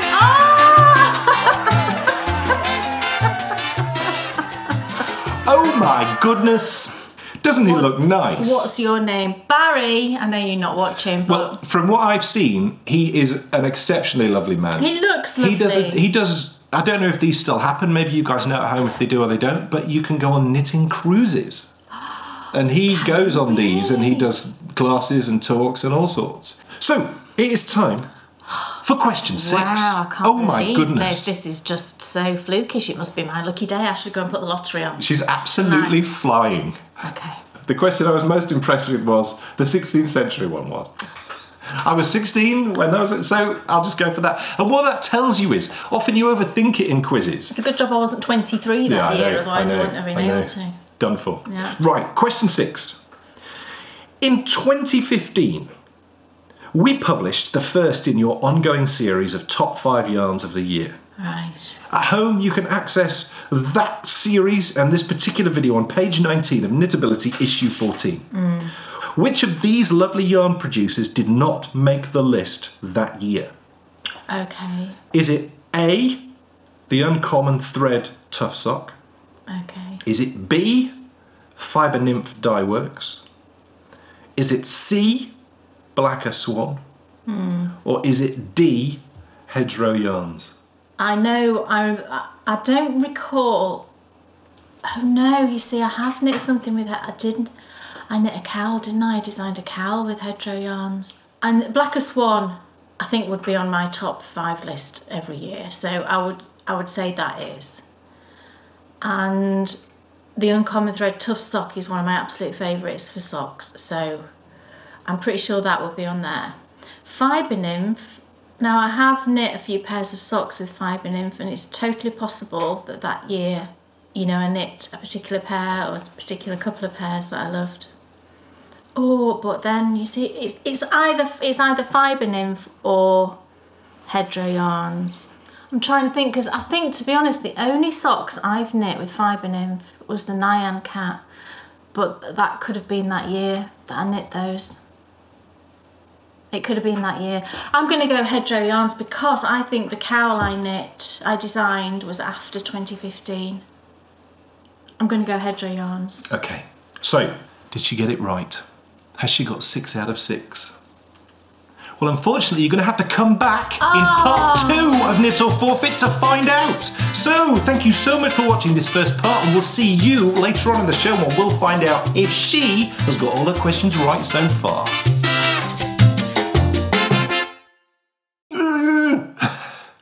I hate it when they do that on quiz shows. We want to know what the answer is. You'll have to tune in later on in the show to find out. Are you playing along? Are you answering the questions? Oh my goodness. And did you recognise that the sounds from the movie Don't Say Anything? I'm not saying anything. Don't give anything away. Just look down in the show notes below and there's a competition link that everyone can access, and all you do is you just head over there. It tells you what to do on the link anyway, but just head over there and tell us what you think the movie is, and also just tell us who you are as well, so we know who's won. Yes. So either your Ravelry name or your name, and then next episode, so episode 112, we'll tell you who won. And I'll show you the yarn. Yes, then, yes. Skein of yarn. Keep it a surprise. But then, if you don't win, don't panic, because you've got another 3 chances to win. Oh yes. How exciting. 3 more different movies. The first movie Kay picked. Right. The second movie I'm picking. And then you can pick a movie, and then I'll pick a movie. Okay. Exciting. Tune in later on in the show and you will find out how Kay does at the end of her round. And you'll also hear that second clip again. So another chance for you to think, what's the movie, and come over and enter the competition. But now it's time for us to find out. Kay Jones, what's off your needles? Well, I just have the one thing. These are my Peter socks. So this is the second pattern in my Miss Potter sock club. And it only seemed right to have a Peter sock, really, didn't it? Peter Rabbit is obviously the main character that everybody knows and loves. Ooh! And these are the socks, which... Are they supposed to be rabbit footprints? They are rabbit footprints. So these are my socks. I'll hold them quite close. And the little stitch pattern that's in there is meant to represent, or does represent in my brain, Peter's little paw prints as he's wandering through Mr. McGregor's garden, going up and down, collecting all the radishes and lettuces and carrots and everything else that he pinches out of the garden. So it's his little paw prints. It's a really sweet little stitch, and it's very fun and very simple to work, and it produces such a cute little stitch. If I hold it quite close, you might be able to sort of look. It probably just looks like a little blip on the screen, but when you look at it up close, part of it is like a little pronounced V, and then there's also like a little sort of extra bumpy bit just next to it. And it just reminded me of a little rabbit's paw print going through the vegetable patch. Yeah, these are top down. All of the socks in the collection are knit top down because that's just my favourite way to knit socks. And it has a 2x2 twisted cuff rib, which I think is super pretty. And if you are the type of person that doesn't have the neatest rib, because I know I've heard a lot of people say that when they're knitting rib, it looks a bit untidy. If you twist your knit stitches, it really neatens everything up. So this is a great rib for people that maybe have that issue. So it's a 2x2 twisted rib, and then it runs into this lovely little paw print pattern. So yeah, I called this cute little stitch the hop stitch, because I thought that was very appropriate. So you've got the hop stitch hopping down your sock, a lovely heel flap and heel turn, and then in this pair I decided to put my rounded sort of wedge toe. So the previous pattern had my umbrella toe, but this one I decided to put in a nice wedge toe. What did you do your tutorial on for this pattern? The tutorial that I added in, the video tutorial for this pattern, is how I join in the round to minimise the jog that you can get. And we need to spend some time on that, because I need to start implementing this. Right, okay. It's sort of wrong that I haven't been implementing this. Well, it is wrong, really. Well, genuinely. You've filmed me doing it. Well, I realise that, and I'm being genuinely serious that I feel like, I think, first of all, I've obviously been doing a lot of DPN knitting, and I know you can do it with DPNs. Yeah. I could just do with maybe some instruction as to, because I just get a bit nervous. All right, okay. So yeah, I mean, obviously this is Magic Loop, but it's perfectly possible using DPNs. And it really does. I've been using this. It's phenomenal, Kay. Yeah, I've been using this technique for, gosh, I don't know how many socks now. I must have done it at least a dozen times. And I've had a great result every time. Had I implemented it on this hat, which I'll show you next episode, I wouldn't have that horrendous jog. Help to the jog, yeah. Whereas you look at that sock and it's like it's a much smoother join. So there's a video tutorial in this pattern on how I did that. And the yarn that I used for these socks, I think, is just gorgeous. It's just beautiful, and it was perfect. It was just perfect. And this is from lovely Kelly Lay at Lay Family Yarn, and the colour is Vintage China. This is my leftovers. So it's just these tiny little specks of a sort of Peter Rabbit jacket blue, and then like a mauvey sort of purpley colour. And I just thought it was perfect, and I've paired it with a River-Knits Mini again. I can't remember the exact colour, but it's in the pattern. It's in the indigo family, I think. But I just thought that colour picked up the blue and also is reflective of Peter's jacket. Now, my lovely test knitter Sarah Hepworth has helped me no end with this collection, and she's test knit all of the patterns for me. She's just been brilliant, you know, and I've asked her a million questions about them, and you know, is this okay, do you like this, probably driven her absolutely bonkers, but she's just brilliant. So thank you so much, Sarah, for that. And Sarah knit her sample of this pattern in some yarn that I actually sent her. I bought a skein of yarn from Sherry Iris, and Sherry Iris dyes a whole range of kind of Peter Rabbit inspired colourways, and she did one that was called Peter Rabbit. So I bought a skein of that, and I sent that to Sarah along with a mini to knit her socks, and she did that, and it was just lovely, just worked out perfectly. Yeah, that's the Peter pattern. Now Kelly will be having a shop update. Her next shop update is on 2nd of November, 7 PM GMT, and there is going to be some vintage china in that update if you wanted to try and grab a skein, or you know, I think, to be honest, any of Kelly's sort of speckled yarns that look like this would just be perfect. It would look lovely in self-striping, I think. I think it would work brilliantly well with self-striping. Obviously tonals, semi-solids would be great. I wouldn't go too madly variegated with it. That's the only thing I would say, because I think it might disguise the little paw prints a little bit. But other than that, I think you're pretty good, you know, with your yarn choices. The tutorial that we mentioned, just while I remember, Bakery Bear patrons, you've actually already had that, so I'll link it below, but yeah, you got a sneak peek of that tutorial, so go on, carry on, sorry for cutting you. So, no, that's it, so that really is it really for my Peter socks. Everybody will have received an update in their Ravelry libraries with the pattern, if you purchased if you've purchased the club already.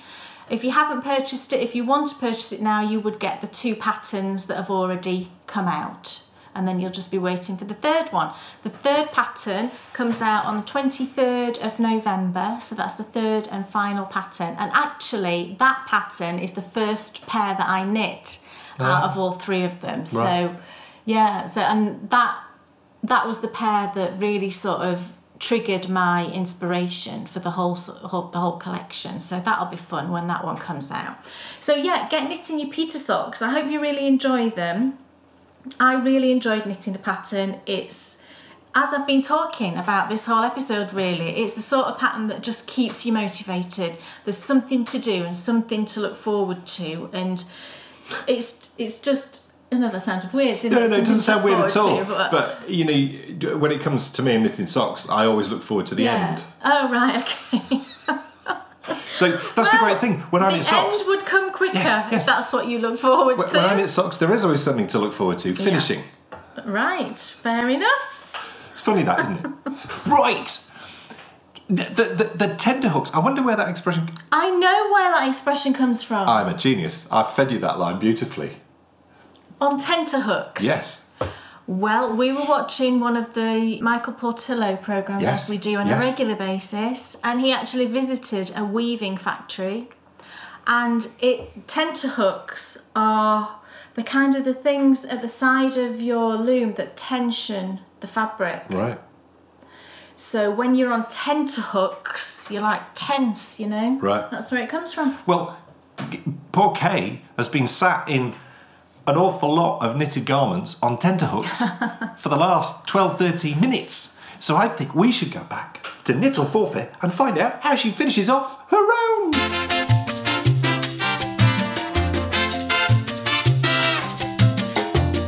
Welcome back. And the tension is palpable. Yeah, I have been sat here that whole time. Yes. I made us sit there. In 25 for 20 knitted minutes. items on a day that's quite warm. Oh, yes. So, what is the answer? In 2015, we published the first year ongoing series of top 5 yarns of the year. Which of these lovely yarn producers did not make the list that year? You can see the choices below. Kay went with D, Hedgerow Yarns. Was she correct? Yes, she was! Oh, yes. 6 out of 6. What a start. And some of these questions have been quite tough. They've been very tough, and it's just been lucky guesses, let me tell you. You ready for question 7? Yes. What is the best way to describe a wool top? This is something to do with spinning. Yes. I know nothing about spinning. So you're going to need the multiple choice, aren't you? Yes. Yes. Okay, so what's the best way to describe a wool top? Is it fibre is hand carded and pulled from the cards, forming a fluffy roll of fibre? Fibre is carded into a long continuous cord that's 2 to 3 inches thick. This preparation is best suited to woolen spinning. Is it fibre is drum carded and pulled from the drum carder, forming a blanket? Or is it the process requires the wool to be scoured and combed and sorted? The long fibres resulting from this process are in a form ready for spinning. Don't know. And whilst he was asking those, I was just thinking, who do I know that spins that I could ask? But I think the people I would instantly think of are in the States, and they wouldn't be awake at this time. The choices, again, are fibre is hand-carded and pulled from the cards, forming a fluffy roll of fibre. What do you think that might be? Sounds like a roll lag. Right. Fibre is carded into a long continuous cord that is 2 to 3 inches thick. This preparation is best suited to woolen spinning. You see, that sounds like what I'm using for the thrummed mittens at the moment, because that was just one long continuous piece about 2 to 3 inches thick. And what's that? I don't know, I have no idea. Fibre is drum carded and pulled from the drum carder, forming a blanket. You see, it could be that, couldn't it? I've seen... Oh, now is that a bat? What's a bat? I don't know. And the fourth one? The process requires that the wool be scoured, washed and combed and sorted. The long fibres resulting from the process are in a form ready for spinning. And this preparation is actually best suited to worsted spinning. Right. I don't know. I honestly don't know. But there's the first three, it sounds like they've had quite a lot of preparation, doesn't it? The fourth one doesn't sound like there's been that much preparation, but maybe I'm totally wrong. I'm going to go with the fourth one, D. Okay. Is she correct? No. Yes, she is! Oh, seriously? I'm going to go and get a lottery ticket. Well done. Kind of speechless. Okay. And I'm going to be dialing up the questions now a little bit more. Well, we'll see how I do in the next round. Well, no, that's not right. You need to prepare the questions fairly on the back of what I've just done. So not on your score. But I know how to prepare questions fairly. I don't need educating. That's fine. I apologise. Okay, so here we go with question number 8. Are you ready? Yes. Contours is a pattern. Is it a geography lesson? Published on Ravelry in January 2016. Contours. It's listed in the category of shawls, wraps. It's described as being born from a love of natural woolly goodness and garter stitch in equal measure. But who designed it? Any ideas? No. Okay, so the choices are A, Melanie Begg, That did come to mind. B, Louise Tilbrook, C, Martina Bem. Did I get that right? Yes, I think so. It's Okay. either Bem or Beam. I don't know. Okay. I don't know how to pronounce that. Or is it D, Hohi Locatelli? My initial thoughts were that it was somebody like Martina Beam, Bem, or Melanie Berg. I don't think it's Louise Tilbrook. Well, no, I don't. I only think it's not Louise Tilbrook because I recently was looking through her patterns because she's got lots of sock patterns. I don't recall seeing that many shawls, but obviously I could be completely wrong. Hohi Locatelli, I know quite a lot of the names of her designs, just because she's knitted so frequently, and I don't recall that one. But again, I could be totally wrong. So it's Remember, you have two lifelines. Yeah, I know. Melanie Berg. Okay. Final answer. You sure? Don't use a lifeline? No, I'm not sure. No, I don't want to use. I'm quite stubborn about lifelines. Yes, I'm going to go Melanie Berg. Final answer. Yeah. Is she correct? She's wrong! Oh no! It had to happen. Yeah, it did. It's Louise Tilbrook, It's Louise, I'm so sorry. who will be interviewed in a future issue of Knitability. Sorry, Louise. Shocking. I want to go and look at that one now, Yeah. see what it's like. It looks beautiful. Oh, well. Okay, so she was doing great. She's still doing great, but she's got her first question wrong. You've got two questions to go. Okay. Okay, so question 9. Yeah. What was the first cardigan you ever knitted? The first cardigan. Yes. Right, okay. Don't know. Okay, the choices are as follows. Yeah. Is it A, Yeah. The February Sweater by Pamela Wynne? Right. Is it B, The Shalom... These are all cardies. Yeah. Is it B, The Shalom Cardigan by Megan McFarlane? Yeah. Is it C, The Old Man and the Sea by Mel Ski? Yeah. Or is it D, The Basic Chic Hoodie by Bonnie Marie Burns? That's what I've got on. How funny. That's what this purple thing is, that fourth answer. So no, it's not this one. Would you like to know how long it took you to knit this? I don't know. 2 months. Is that all it was? Well, you're in for a shock, because I'm going to tell you how long it took you to knit all of these. Right, okay. Not very long, I would have thought, because this was pre-podcast and You knit in a different way. I knit in a different way, and I was. You also wasn't designing then, really. I wasn't designing. I was more monogamous. That word. Yeah. Right. Well, I think it might be the Shalom. That's like a short-sleeved. I don't think it's the February lady sweater. I'm sure. I'm going to go Shalom. Okay. So the choices were A, The February Sweater by Pamela Wynne, which you knit in 2012, and you knit it in 20 days. Did I really? Another That's choice. short-sleeved as well, though, to be fair. Another choice was the Shalom Cardigan by Megan McFarlane, which you knit in 2012, and you knit that in 5 days. What? Yeah. Here's the biggest shock. Yeah. It could be The Old Man and the Sea by Mel Ski. How long do you think it took you to knit that? I remember knitting it, and it was fairly traumatic. A month. 21 days. No way. Yeah. Would you like to know if you were correct? Yes, tell me if I was correct. Was I correct? She was! Ah. It's B! The Shalom Cardigan. See, I think at the time everybody was knitting that Shalom. But I remember, I think I just knit it for the experience of knitting it because Right. obviously I'd never knit anything like that before. 5 days, Kate. 5 days. I think it's chunky, to be fair. It was a chunky yarn, I think. You can see it. It's on your Ravelry page, I think obviously. it was blue. Right. Was it? I think can't it was remember. blue. Beautiful.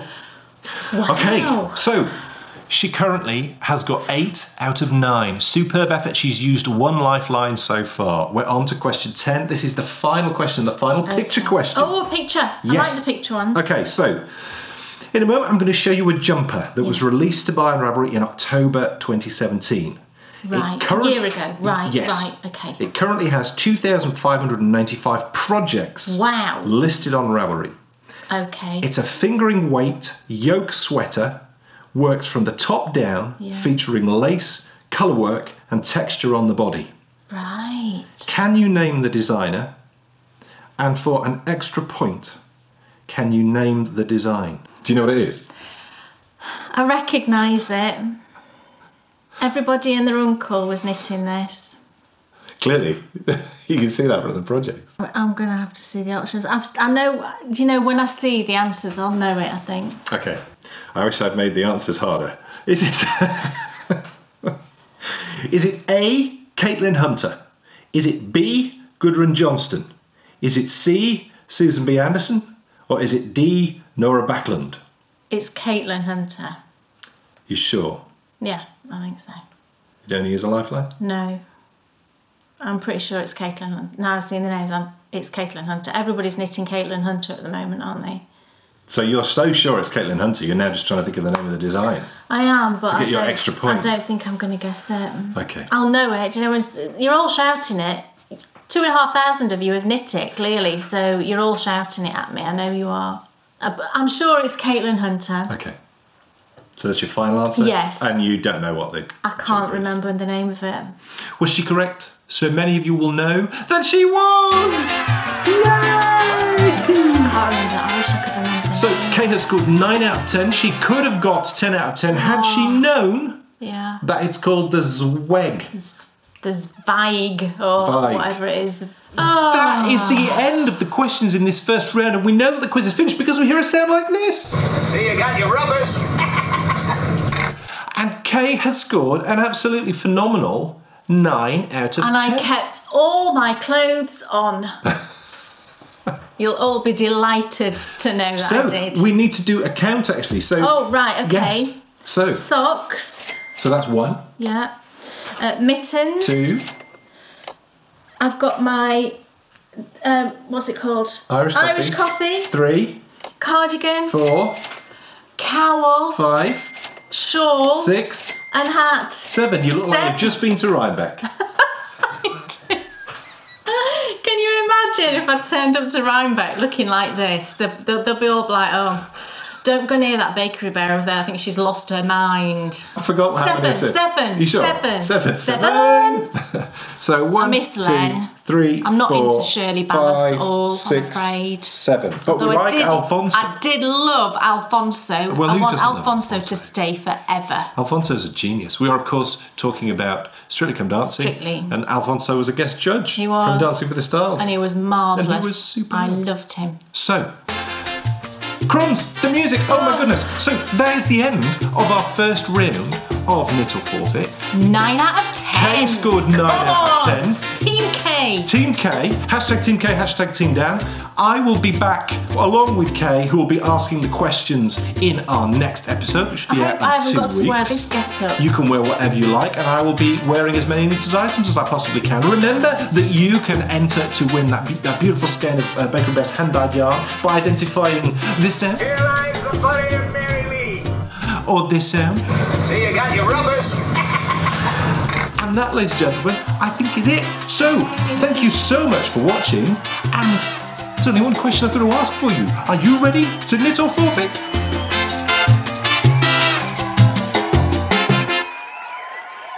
Woohoo! Now, first of all, before we talk about that first round of knit or forfeit, Kay's making me apologise for putting on my hinge and bracket voice prior to us going into that second part. What kind of voice, high-pitched voice was that? So yes, I sincerely apologise for my hinge and bracket voice. It certainly was not intentional. But what a round! Knit or Forfeit is back! 9 out of 10. Yes! That, I tell you what, that was just complete guesswork, especially the age 16 and 16th century thing. That was hilarious. I don't think there can be any criticism also apportioned at me for the creation of those questions, because I wasn't think criticising. I realise that, but you know, in previous seasons of Knit or Forfeit, there has been accusations that my questions haven't been altogether fair. Yes, that would be correct accusations. I think that they were perfectly fair. I didn't think they were unfair. Good. I didn't know the answer to pretty much any of them. Excellent. But I think they were fair questions. And I think that instinct, when you're within a field of, knitting. You're within the field of knitting. Your instinct, when you know a certain amount of stuff, takes you an awful long way. It was kind of a process of elimination and educated guesses, yes. I think. Yeah, I'm particularly impressed with the legend that clearly is Barry Klein. But then also finding out about, it's so fun researching the questions. And actually, what I remember, Knit or Forfeit is something which we have to edit down quite hard. So that is a condensed version of the show that you just saw. So as we did with the Pudding Club and as we did with the New Adventures, we produce a special gold edition, which is the unedited version. So there's lots more footage. And that now is available for gold and platinum patrons. In researching this, just like we do New Adventures Pudding Club, we go lots of areas, researching questions, as you're going to have to do now for mine, and finding out the names of these, male knitting dudes. Eugene Borgios, I think that name is right. Yeah. Him and his wife created amazing Fair Isle jumpers. Wow. But then Kay Fassett. Oh, I know him. He's very famous. Well, it said, the thing I found said he used to have a show on the BBC. Yeah, back in the kind of, would it be 60s? Is that too far back? But he produces these very flamboyantly, brightly coloured garments, which was very 60s, I think, wasn't it? That kind of... He looks like a real dude. He looks like a nice chap. Yeah. I have put in the gold edition, I've put all the sources that, that I used for the creation of those questions. Next episode, I will be back to undertake my first round. I know. How unbelievably exciting. Yeah. Oh, yes. So... create some super hard questions. Yeah. Well, no, fair questions, Kay. Well, fair but hard. Those were hard questions, I thought. You got 9 out of 10. Yeah, but I said to you, that's just really... A lot of those were just educated guesses. And I didn't also... expect to get... I would have thought I might have scored 5 or 6, to be honest. Wonderful, wonderful effort from Kay in... She only told me at the end of filming she deliberately did not use... text a friend and ask the audience because we wanted to keep the return of Knit or Forfeit as a total surprise for all of you guys. So I didn't want to put anything on Instagram because you would have known what we were doing because we've obviously filmed that a few days ago. It's the Endy Bits. Endy Bits. Now then, Philosopher's Cowl. Oh, it's been tricky to say that. Yes, it's nearing the end. The Philosopher's Cowl knit-along concludes on Halloween. So I will close the thread on the 1st of November and we will announce the prize winner on the next podcast. Cool. That's exciting. Yeah. And following on in the vein of cowls that are tricky to say... You're going to love this. Please tell us. Okay. We thought it would be fun to do a little festive knit-along. So we are going to start a 2-month knit-along that's going to run from the 1st of November, so very soon, 1st of November through to the 31st of December, so the very end of December. And we are going to run the Christingle Mingle knit-along. Don't you love that? How cute is that? It works on so many levels because, as you said, it reminds us of those amazing chocolates which we did speak about last Christmas, actually. Mingles. Because I remember going and searching and finding and putting it in an episode. Mingles were lovely. We love those Mingles. Because I think what was so lovely about them is, Kay, for my birthday, you very kindly got me some Bendix, which are really, really nice, and I really like them. But because... they're just a bit darker. Yeah. Mingles were a bit more sweeter. They were. So they're a bit more milky. What a shame they've gone. Mingles were great. Someone needs to bring them back. We also found some vintage. You found some vintage chocolates. Oh, I did. I was in. Have you seen those vintage I was in sets? Superdrug of all places the other day. Superdrug, if you're not in this country, is like a chemist, a pharmacy, whatever you would call it. But they do makeup and all kinds of things. And at the till, they had these packs of Cadbury's vintage chocolate bars, and they were wrapped up like they used to be, so the wrappers looked like they used to look. And I always wondered, when you open them up, would they have used the old moulds? Well, they have. It's not. They look like they used to look. Use the so proper it's old more moulds. of a sort of square look, isn't it, than the rounded ones? It's great. Still eating them. They were fun, yeah. It's fun. Yeah. Sorry, carry on. So, yes, The Christingle Mingle. Christingle Mingle knit-along. Now, I'll explain... It needs a jingle. It does need it. Oh, the jingle for the Christingle Mingle jingle. jingle. I shall try and source a Christingle Mingle jingle.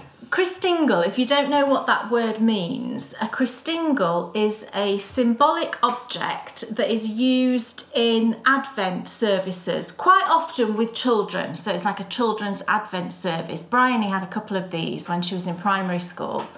And the Christingle itself is an object which symbolises, basically, Christingle means the light of Christ or something similar. So you get a candle which symbolises Christ, and then it's usually an orange. The orange symbolises the world. You then get a red ribbon around the orange, which is, I think it's the blood of Christ actually. The candle, and then also quite often you'll get like dried fruits and things stuck into the orange, and that symbolises the fruits of the earth and the seasons and all things like that. And it's used within usually children's services, isn't it, in Christian churches. Certainly in this country. I don't know worldwide whether it's a thing, but it's quite a it's quite a common thing that we see here, isn't it? And it's also just a lovely word. I just really like the word. It sounds festive, doesn't it? Christingle. And it rhymes with mingle. Yeah, so and Pringle. And Pringles. Basically, all the knit along is just going to be a way of us getting our Christmas knits done and finished before the big day. So you can knit anything you like. You can have works in progress are totally fine. So if you've started your Christmas knitting already, totally fine. You can enter that. So anytime you finish an item, pop that finished item into the FO thread, and we'll have some lovely so a couple of the prizes are quite festive.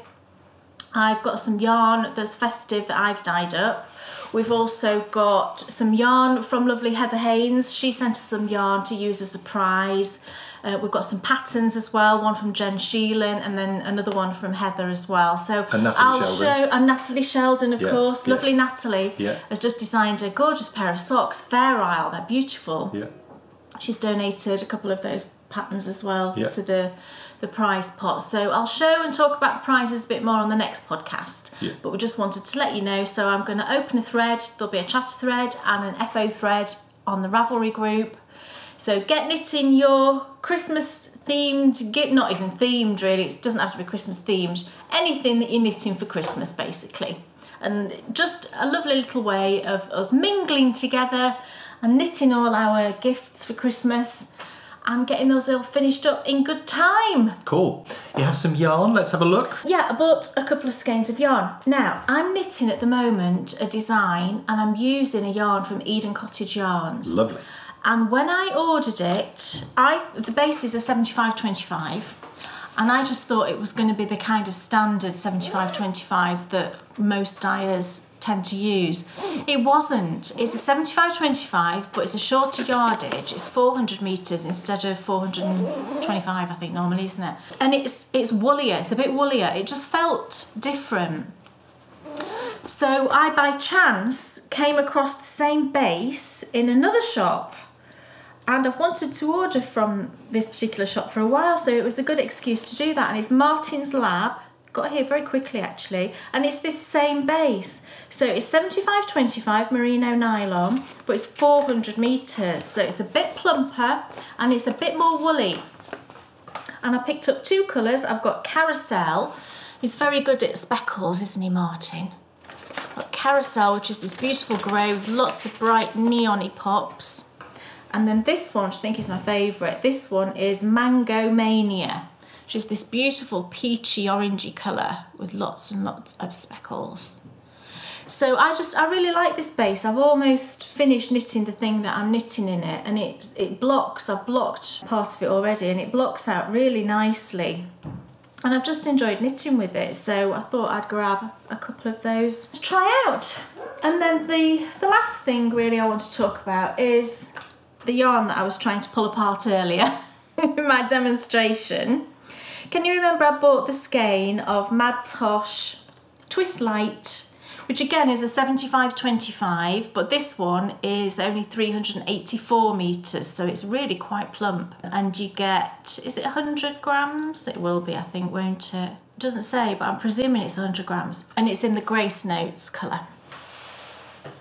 Now, I thought I'll I was considering using this yarn for a design, so I thought, right, I'll wind it up. When I unfurled the skein and looked at it, I thought, do you know what? It looks like the speckles are mainly on one half, and there wasn't too many speckles. They were kind of, the majority of the speckles were like all around the outside of the skein, and the inside of the skein, it didn't look very speckly. So I was like, oh, is this going to be one of those skeins, you know, where you get, that can sometimes happen.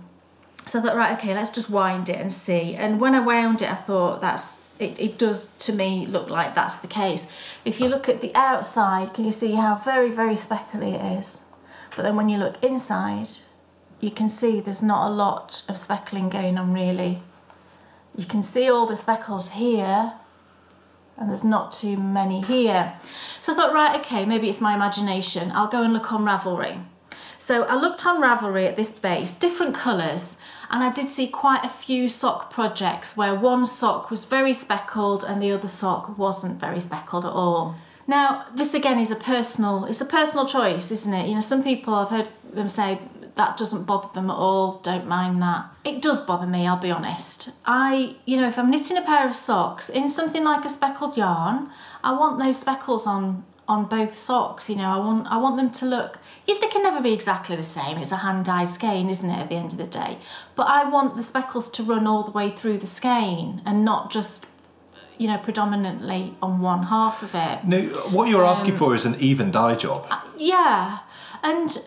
Because if you put a picture, if you did, for example, if you did a sock design and you used those socks, yeah, I wouldn't... and you knit one sock and it looked all predominant and one that didn't, people would look at it and think, hold on a minute. Yeah, I mean, I wouldn't use this for a design because, you know, I want the design to be shown off in the best possible way, and I think for one sock to be lesser speckled than the other, I just wouldn't be comfortable doing, you know, that. And I don't necessarily feel like I've wasted my money, but I am wondering what I'm going to knit with this now, because I don't want I bought this to knit a pair of socks. This is, you know, people who buy this yarn are going to buy it, I think, primarily for knitting socks, because it's really a sock type base. You know, I guess what you could do is get 2 skeins of it and alternate if you were knitting, you know, a shawl. For the second skein? Well, I know, but if you were knitting a shawl with it, you could get 2 and alternate, one from the centre of the skein, one from the outside or whatever, so that was then more graduated. And then I thought, well, maybe I could double it and, you know, pull one from the middle and one from the outside. But I didn't buy this to do that. You know, I bought this because I wanted to knit a pair of socks with it. I don't want a pair of socks that are going to look very different. So I'm kind of disappointed in that. You know, especially a big company like Madtosh, in terms of dyers, you know, compared to hand dyers like myself, you know, I'm tiny compared to a company like Madtosh. I kind of, when I dye yarn, I am very conscious that I don't want things like this to happen. I mean, you can't ever rule out that something, you know, is gonna, something like that might happen, because it's a hand-dyed thing, and, you know, I dye in very small batches. I only dye 2 skeins of yarn in a pot. I don't ever dye any more than that in one pot, whereas Madtosh are obviously going to dye a lot more in whatever system they use. It's not a cheap skein of yarn, and I bought this skein of yarn because I wanted to knit socks with it, and now I'm feeling that I can't knit socks with it because I won't like the finished product. So that's got to be disappointing, really, hasn't it? And I just don't know what I'm going to do with it now, and that's a real shame. Lots going on in the next couple of weeks. Oh yes, the next patron-only podcast will be, actually, it's tomorrow. Yes, it's tomorrow. If you're watching this on Friday. It's tomorrow at 2 p.m. BST. That's the live version, and then the recording will go live on our Patreon page on Monday. And we will, of course, be back in 2 weeks with more. It will be time, as we know, for my round of Knit All 4 Fest. And yes, it is time to get excited about the Bakery Bears website. Yay. Oh yes, I shall be beavering away at all hours. It has been. Yes, it has been. And I shall be continuing to do that. Asking me random questions at random times of day, and like he's saying, "Look at this." Look, I'm like, "Oh, half asleep." So yes, yeah. Finally, we will have a lovely home. Yeah. A lovely home for I can't say it. A lovely home for Francisco. There's some things that are hard to say. There are. Like Christingle Mingle. Yes.